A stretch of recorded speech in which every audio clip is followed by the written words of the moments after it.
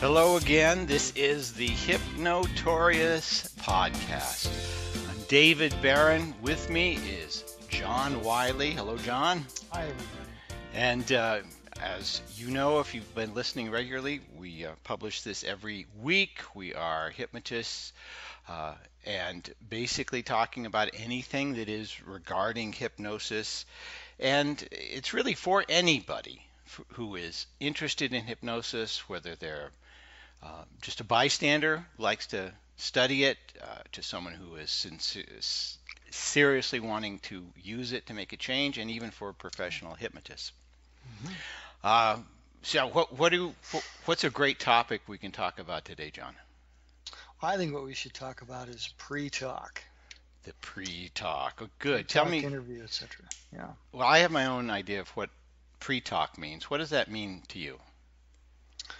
Well, I think that the pre-talk, I think we're pretty much on the same page here, is right from the very first moment that you have contact with that potential client, you're starting your pre-talk. Mm-hmm. And I think a lot of hypnotists have been trained to limit their pre-talk to, when the client is getting ready to do hypnosis in the chair.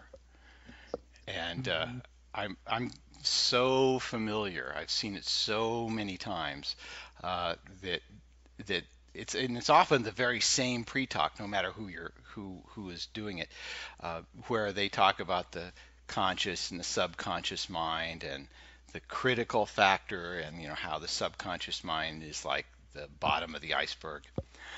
And it's a very useful understanding. It usually takes about 20 minutes to go through that particular pre-talk. And it is useful information, and Sure. Typically what it is designed to do is get the client comfortable and have an understanding in some way or another of what hypnosis is. Right. I don't know. I have some general feelings about that particular pre-talk. What do you think about it?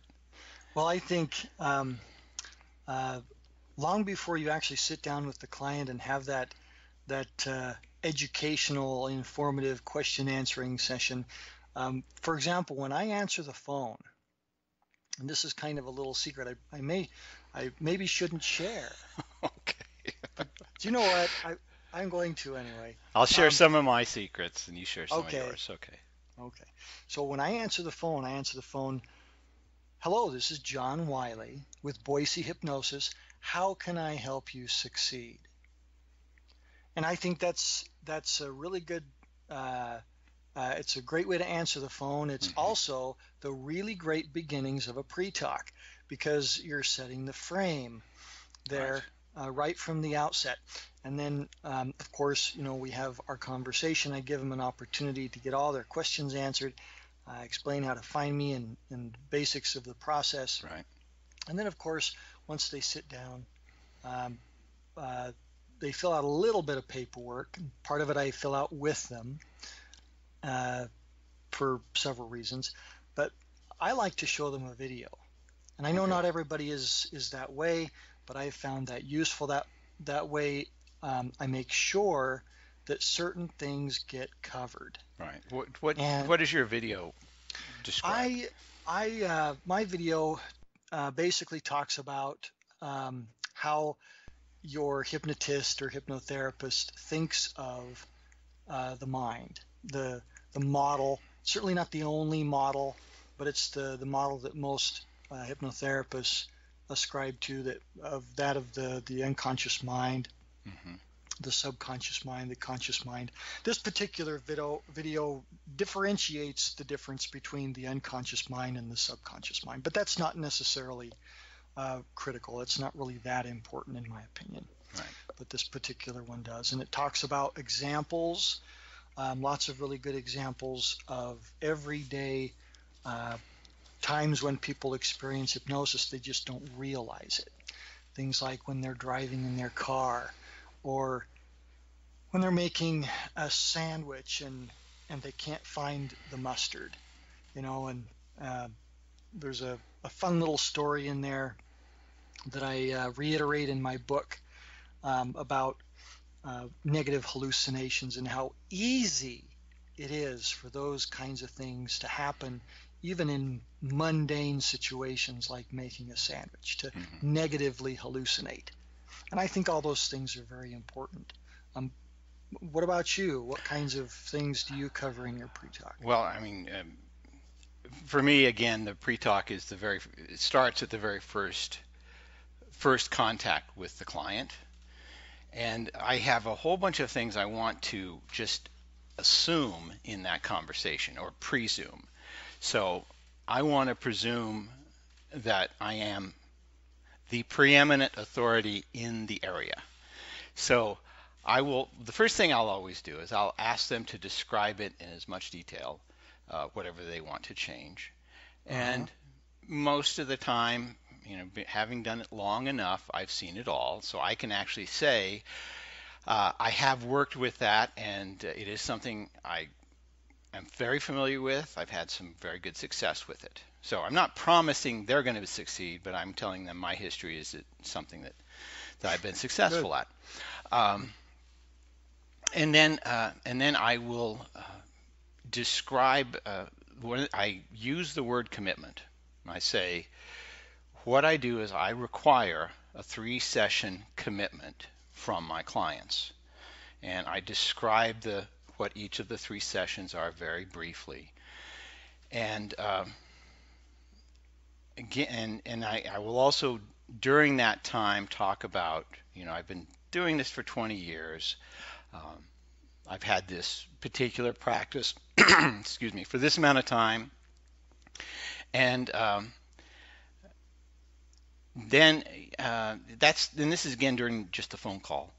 What I will then do is I want to presume that I'm hard to schedule, so I will tell them, I'll say, I do have my calendar here.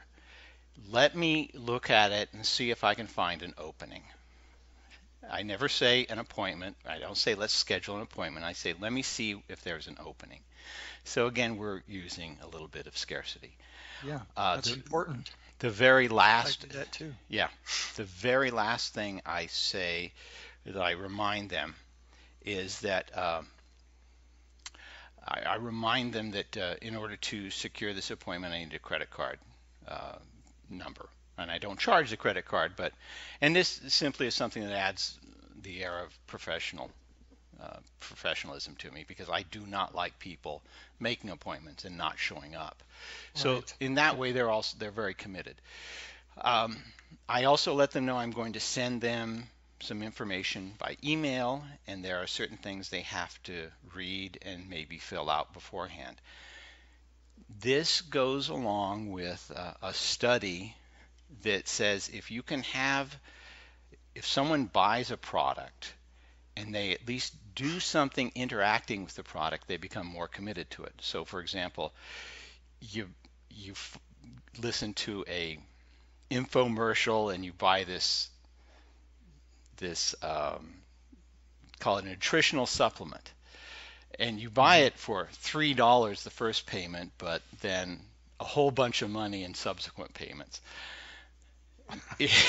Yeah, so you have this real incredible opportunity to turn back and say maybe this is really stupid. But if they say put this in the refrigerator, store in the refrigerator, you're now interacting with this product and doing something with it that means you're investing time in it. And Hmm. so I have them. I send them those forms so that they interact with that and they become more and more invested in the whole process. And the forms have some information about what they can do. Like they can already start to listen to some hypnosis audios that I have, and I, share the link with that. That only helps them, get their mind more prepared to the hypnosis that we would do. Um, Right. Now, when I sit down with them, often the very first thing I like to do is I want to compliment them and thank them for their sincerity, and they're being genuinely wanting to change. And I do that it's a behavioral engineering process I learned from the Ellipsis Manual by Chase Hughes. If you mention sincerity in any context, people now have that in their awareness and they are tend to going to act sincerely. Mm. You're priming for it, in other words. Exactly, priming for sincerity. Um, let's see, a couple things I do want to point out during this pre-talk is I talk about the conscious and the subconscious mind. And I don't need to do in a lot of detail. I just want them Right. to know that the mind has these parts to it. And I typically say, the conscious mind is the part that wants you to change. And everyone comes to me because they want to make a change consciously. But the subconscious mind has some other different thing going on. So you may want to stop smoking, but the subconscious mind wants a cigarette. And then I point out it's not broken. It's doing a job that you assigned it, and it's doing it really well. It's now totally outdated, and we just have to give it a new set of information. That tends to make it very simple and understandable. Um, and the one thing I consistently ask them is if they've done hypnosis before, and most have not, so I'll ask them, what do you think it feels like to be hypnotized? Because I want them to sort of imagine being hypnotized. Again, we're priming. Right. And so they'll tell me whatever it is, and I will always agree with it. But I'll also add to that I'll say for me, what hypnosis is an intensely pleasant, wonderful feeling of focus. Because I want them to want to get there. Yeah. And I always point out that for It's me, important. my objective is to get your focus so enjoyable and so intense and so pleasurable that when you're done, you open your eyes and you say, "Wow." And I get that a lot. It doesn't happen all the time, but I get it a lot. So Hmm. again, I want them really eager and looking for. That's I mean, great. yeah, I think we might have talked about this before. Going for the wow in Yeah. hypnosis. I want them to be just totally blown away from the experience, and then it gets them eager. And then I tell them how simple it is. I says, your responsibility to get there, just follow my instructions. That's it. Just follow my instructions. Yeah. And they'll go, oh, okay. Yeah, it's like, you mean that's it? Yeah, just follow my instructions. Mm. So I've sort of built it up as incredibly pleasant and then also incredibly simple if you just follow my instructions. Um, and that's pretty much the essence of my pre-talk. Usually that does not take more than 5-10 minutes. Um, the important points in that are letting them have an understanding of the subconscious and the conscious mind.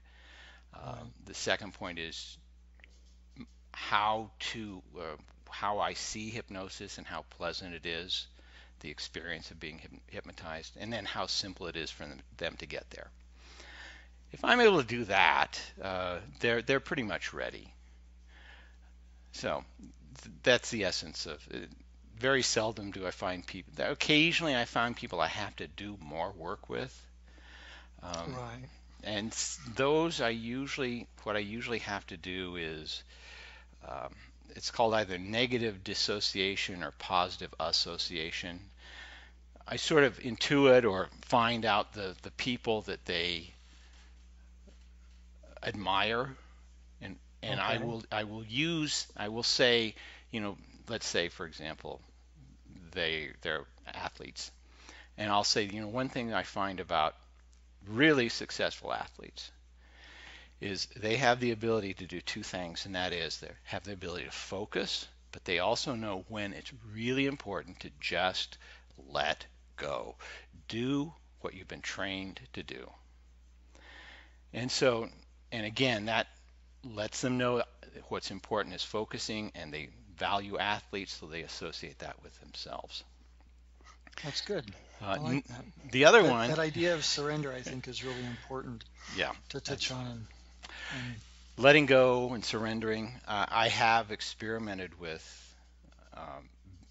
having a questionnaire form that is designed to sort of prime those sort of things out, like what do you find, what has had the most positive impact in your life, acceptance or letting go when you're with someone you trust. And so here again, we're sort of priming. I don't use that all the time though, but if I really wanted to get into it, or I really wanted to be super clinical, really put people through the through the blender, so to speak, and get them ready to respond quickly, that would be one of the things I would do.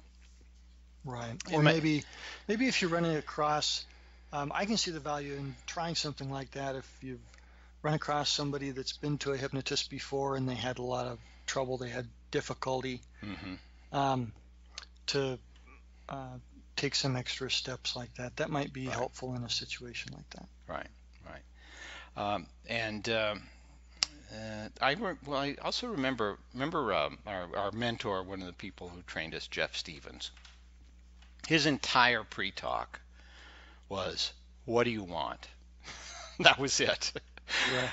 And he had a good way of justifying it. He said, by the time someone sees me, they've tried everything else. They already know I'm a hypnotist. They're willing to pay me a fair amount of money just by sitting in my chair. So I don't have to prepare them. I don't have to do a pre-talk. They're ready. And I've tried that, and it works. It works very well for most people.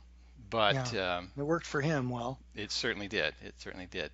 I really like sort of doing the massaging their mind, getting them really eager for the whole process. Yeah, I like to do things a little differently than that too. Yeah, yeah. Uh, any other how about the one thing that comes to mind is how can you arrange your environment of the hypnosis room, for example, because it in itself is part of the hypnosis experience, and so when Yeah. they enter it, it is also linked to the pre-talk. It's there to prepare them. What have Right. you done? Well, there are several things. That's a really good question. Um, Previously in my office, and I'm in the process of getting some new frames, but one of the things that I like to do is with pictures. I have a series of 3 pictures that I like to hang up in my office. The first one is of a caterpillar, and the next one is a cocoon, and then the next one is a beautiful butterfly.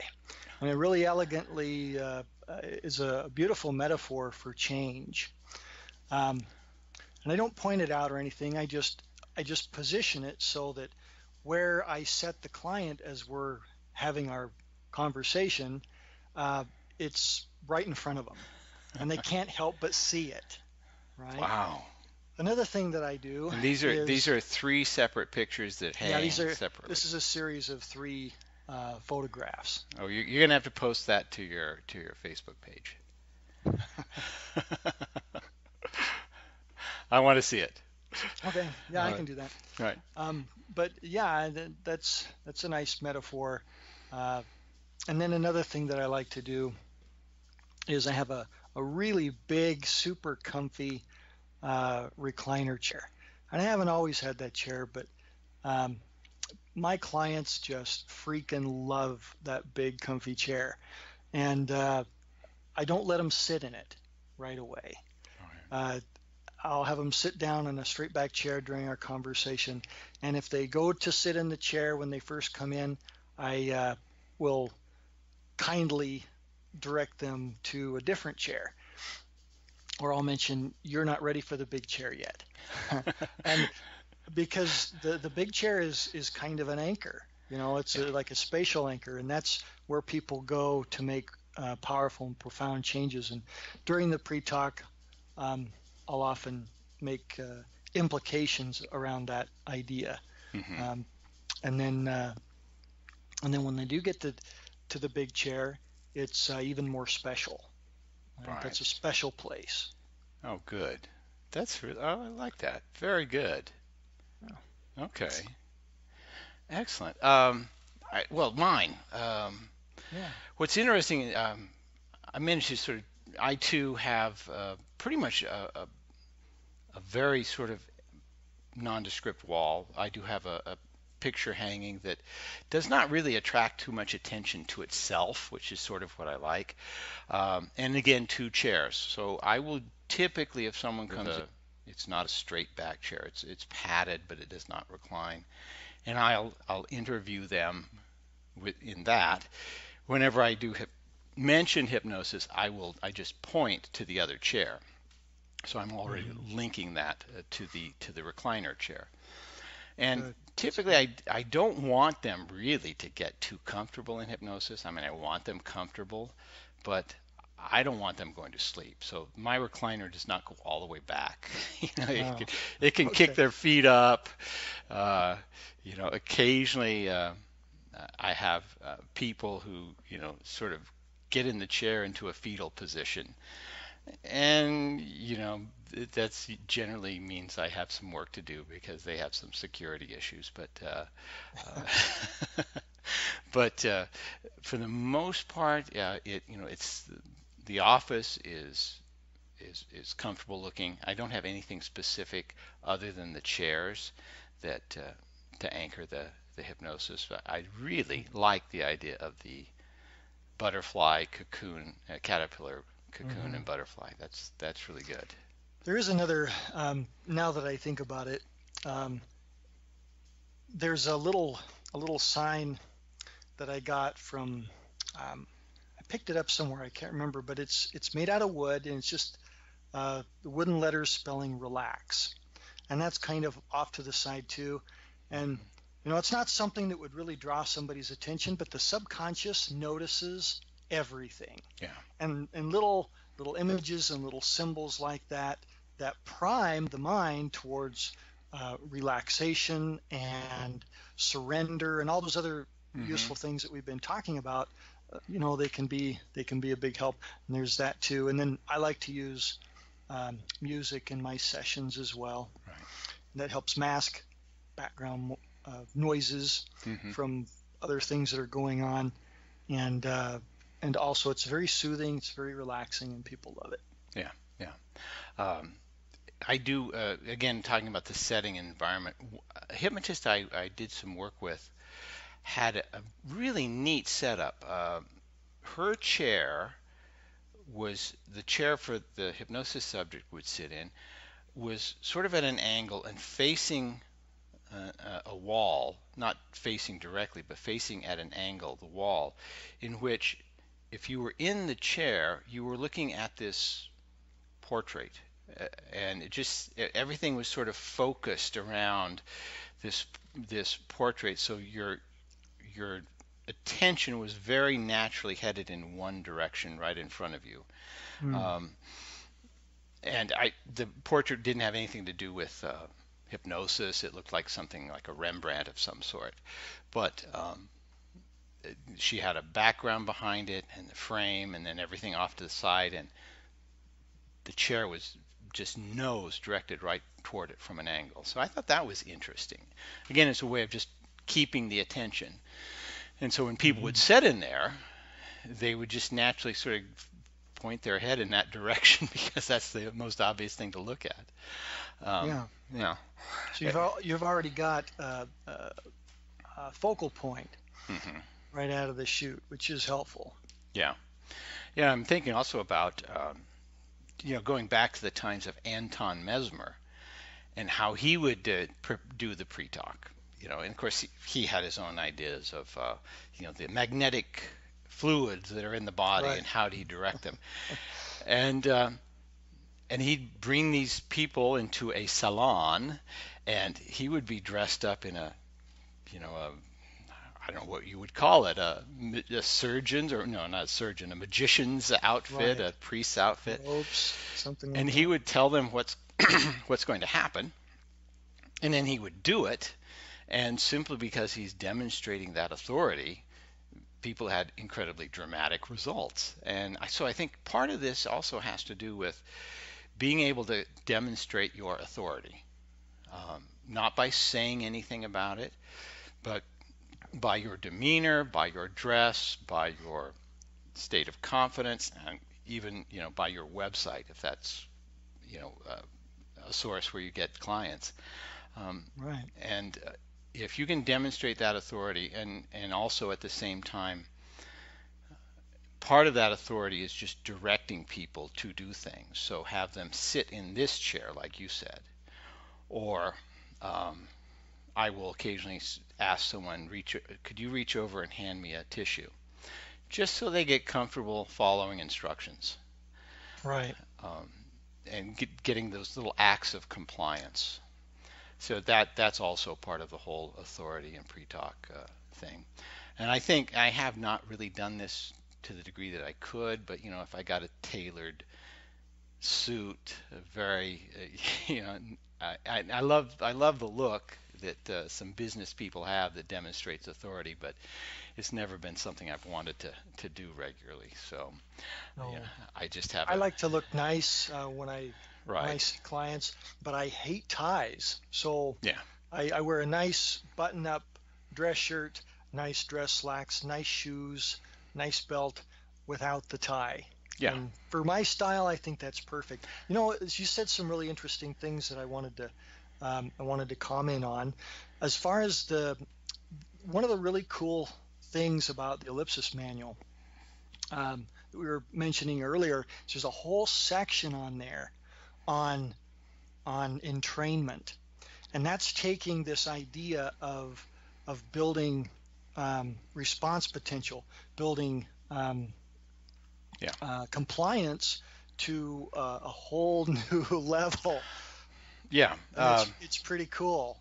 Well, and I've talked with Chase Hughes, who discussed this, and he said with incredible confidence that no one cannot be hypnotized, especially if you're going to put them through the entrainment process. And okay, so for someone who is not familiar with that, the entrainment process is a simple command and follow the command type of exercise. So it starts off, lift your right hand, lower your right hand, and of course, as the subject hears this, he's simply instructed to do it.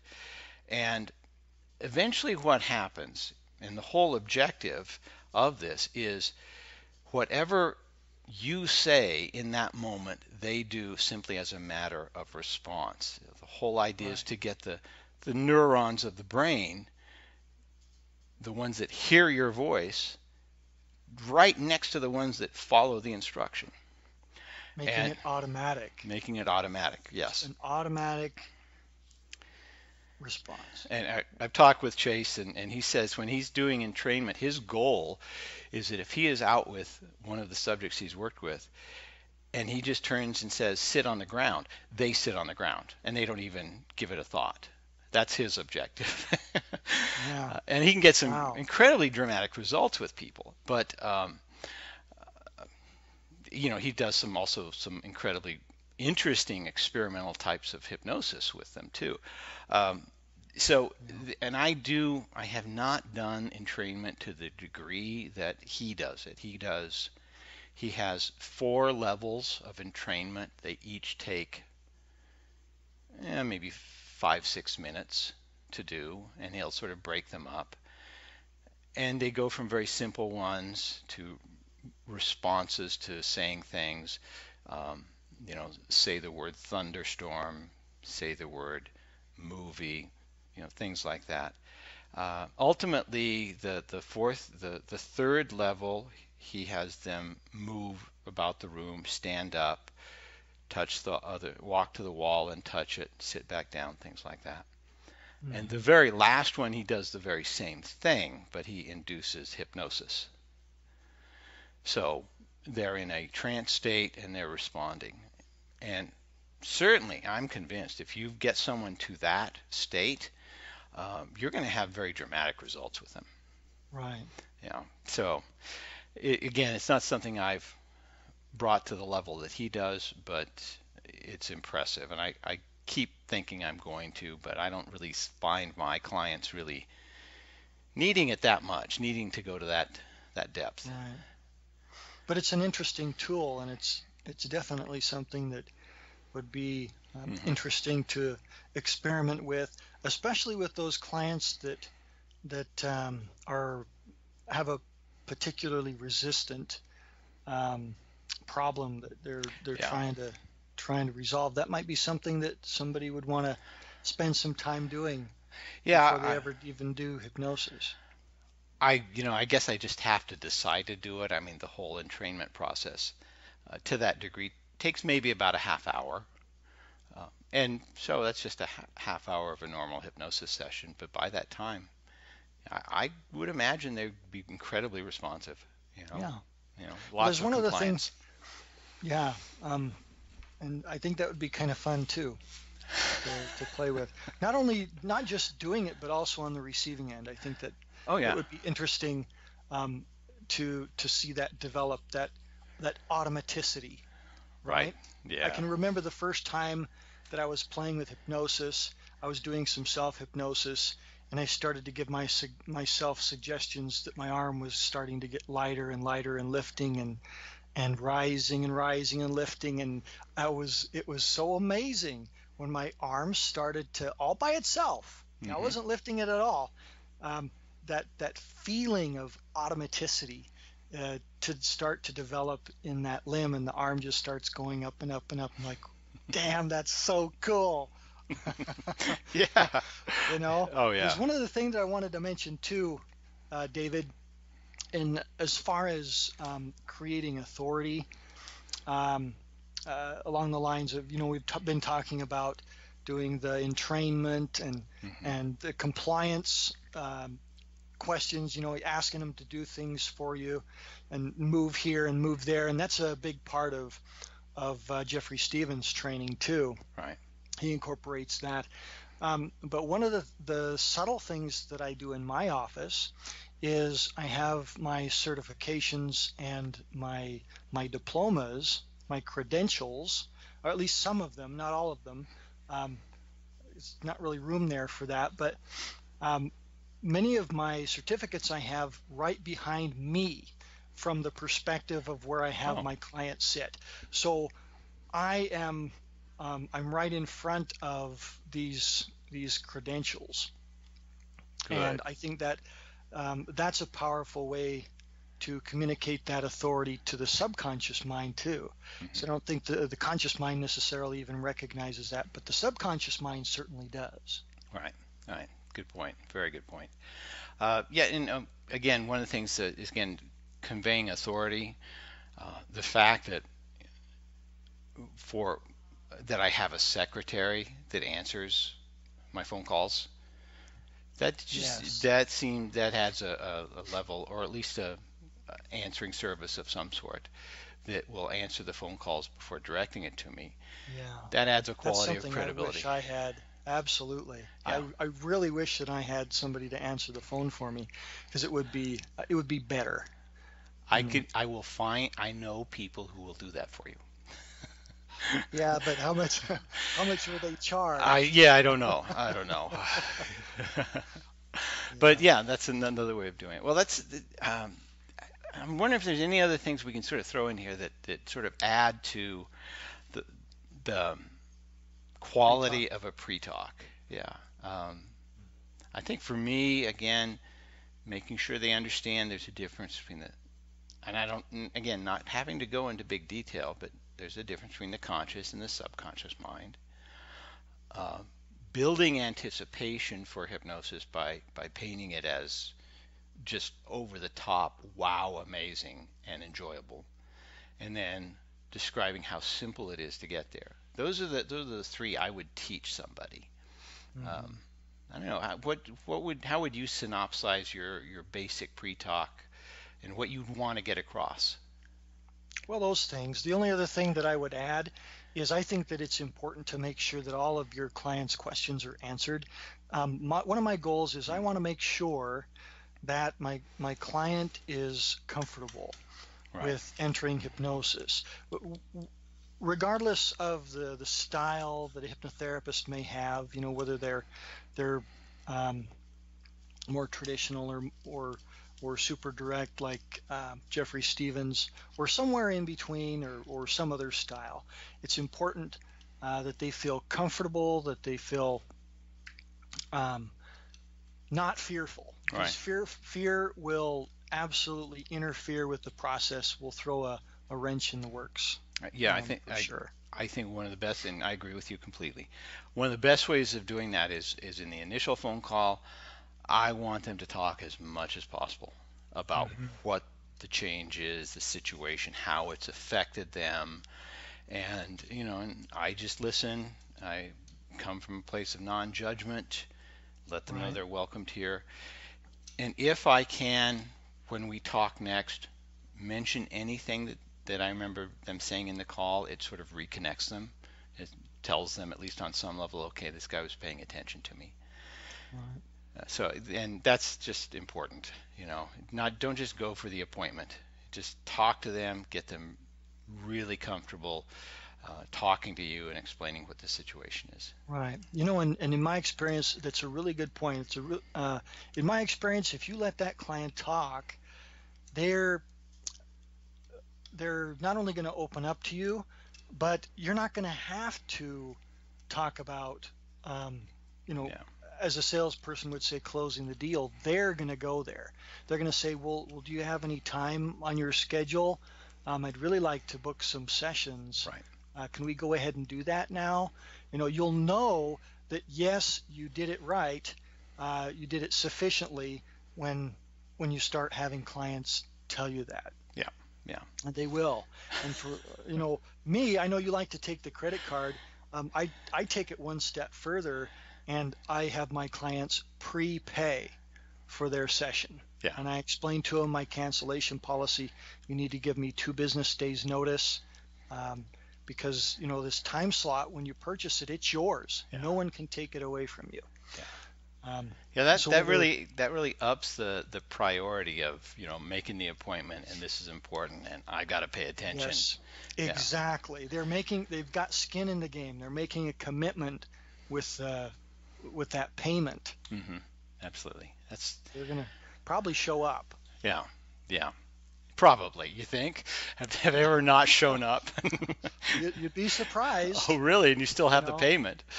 Oh, That's right. oh wow. Yeah, sometimes they'll prepay and then for whatever reason, you Yeah, know, yeah, and I'm not a jerk most of the time. If they get sick, I understand. Sometimes you really don't know that you're sick until the day of. hmm, And if they're sincere, if they strike me as being really genuine and sorry that they're sick and they're going to miss their appointment, then in most of those situations, I'll go ahead and reschedule them without a right, problem, even if it's the day of, right. right? But Well, that doesn't really happen that often. interesting that, and that just happened with me today. I got up, my secretary called me and said, this appointment called and she's in the hospital. I can't make it. And so I got it Ah, through my secretary, and I thought, well, okay. And I made a point of calling up this lady's mom saying, you made this appointment for your daughter. I understand completely. Uh, I will be available, when you want to schedule an appointment, and I'm just concerned about her well-being, and I just wishing you the very best. So, yeah, you have to be a human being about these things, right. you know. Yeah. Yeah. All right. Well, Very John, good. another great Hypnotorious podcast. I love this. I hope any of the listeners here have any ideas of what to talk about. We'll cover any area. I mean, we've gone to weird places, so Yeah. we'll talk about it if you like. And we'll be doing this probably every Wednesday. That's when the podcast comes out. And if you have any questions, give us a call. John, talk about your practice. I am John Wylie. I own Boise Hypnosis in beautiful Boise, Idaho. I'm the author of The Ultimate Guide to Hypnosis that you can find on Amazon.com. And I'm a good friend of David Barron. Yes, indeed. And I am David Barron. I operate New Hampshire Hypnosis in Bedford, New Hampshire. I've been operating it for about since 2010. And I also operate on the other side of the country in Ontario, Oregon. In Eastern Oregon Hypnosis is the name of the So you can find me on Eastern Oregon Hypnosis.com or New Hampshire Hypnosis.com. And like John, I have written a couple books. Just Google it, you'll find it. So John, thank you very much. This has been always great. A lot of fun. Okay, take Talk to you care. later. All right, bye.